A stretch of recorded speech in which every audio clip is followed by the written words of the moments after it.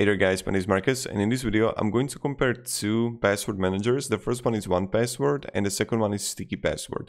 The first thing I'm going to compare are pricing plans, and then I'm going to show you how the both tools work and how you can actually use them. So let's start. Now, both of these tools are great. If you're going to choose 1Password or StickyPassword, you're not going to make a mistake, but there are some differences. So let's start with the pricing and then we'll get further. In 1Password, you get only free trial that you can test it out by yourself, and then you have the 1Password or 1Password families, or you can go with the team and business, which is like 3.29 per user, or business, and you can see that you get like VIP support, and the business is like top notch. But again, it depends on what you actually want and what you actually need, if you need it for for yourself or for the family. But this is like what, like €3, 36 euro per month, per year, that you would pay for the basic version.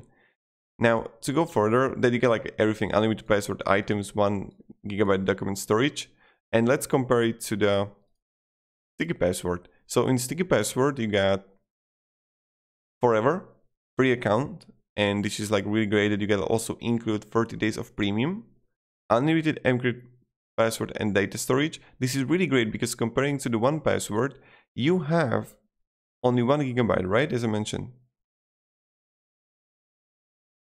So that's really important. So if you need a lot of gigabytes of storage, I would definitely go with a StickyPassword. So this is point for StickyPassword. Two-factor, this is you get also in 1Password, but there is also one advantage I want to talk to you about in StickyPassword comparing to 1Password, that because in StickyPassword is from Czech Republic and the intelligence from the US won't be able to get to you because many companies are from the US and StickyPassword isn't. So just keep in mind that. Now to go even further, the premium costs 27 euro or lifetime 200 euro.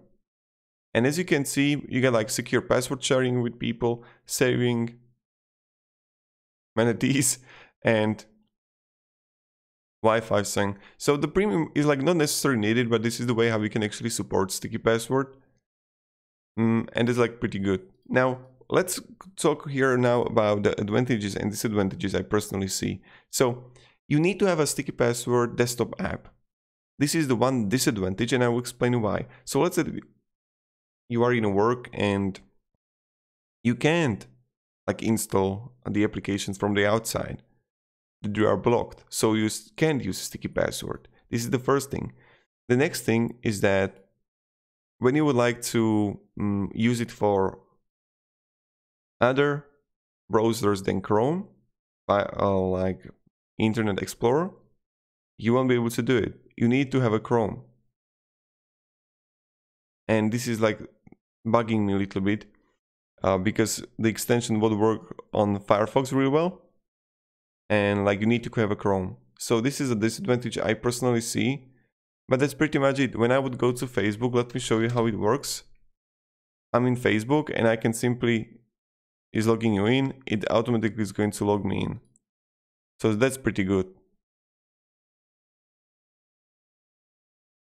Login as, and I just add here a login.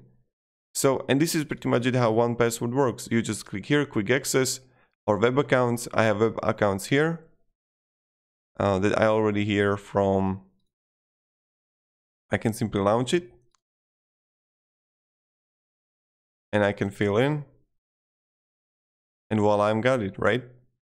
And you can also like generate the password if you want to. Now, this is pretty much it how it works. To go to 1Password, you have like the vaults here that you can like create. So I would go to the dashboard and click new vault here. I just need to sign in again. And now vault title, I can go with a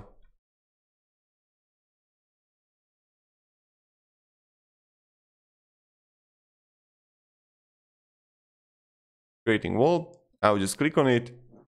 And now you have like all items here. I go here to plus, and I can add login, credit card, identity, password, And what I think is that 1Password is more lean comparing to StickyPassword. And it's like more clear what you want to do and what you want to use, but it depends what you actually need it for.